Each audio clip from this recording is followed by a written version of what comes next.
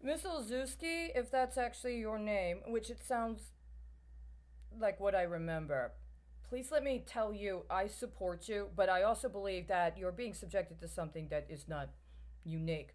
There is a character, I found a video after looking in another manner. It claims to be a segment and it's comparable to what I first found.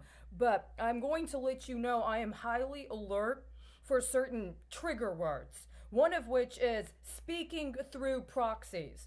I have absolutely no recollection that last year, when I was viewing the video representation, including your interviews and other matters related to what you were trying to expose in New York City, that there was any characterization as if you were speaking through proxies.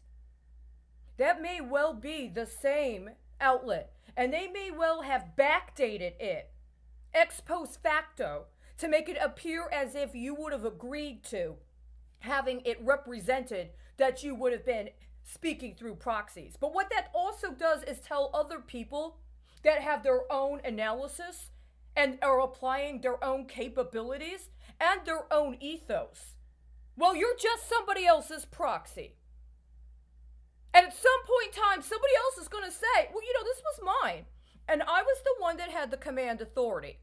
And if they did what I told them, I'm not going to chastise them for disobeying my order, including a secretly administered order under a command authority that I did not assert or verify through a chain of command, and potentially under some flag that I've put on them temporarily, which I get to justify because of my misrepresentation and misunderstanding of what I'm authorized to do. So don't actually acknowledge them or what they did themselves. Ultimately, it was under somebody else's orders. You know what that leaves open? Allegations of all kinds of other abuses. See, this happened to me.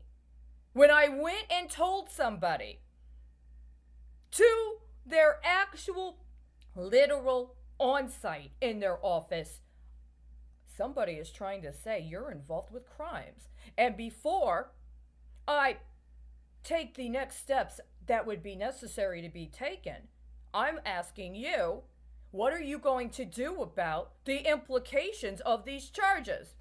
The next thing you know, well, they're not responding to me directly, but they put me on their mailing list to talk about how they're discussing proxy maneuvers. It wasn't a proxy maneuver. I don't believe you would have agreed at the time to let them characterize that you were speaking through proxies. I think they did that ex post facto. And now they're trying to make it look like what? Did you go black? I don't think that's correct. I'm not going to watch the rest of that video.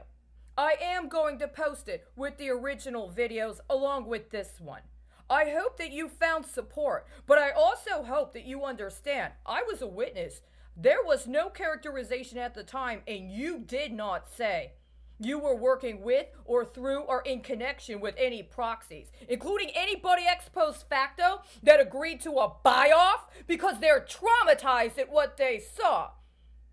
If you agreed ex post facto to co-conspire with them as part of a long-term scheme where they could pretend that they were undercover like you're going to have to be held accountable for that. You said what you said at the time. It was very important.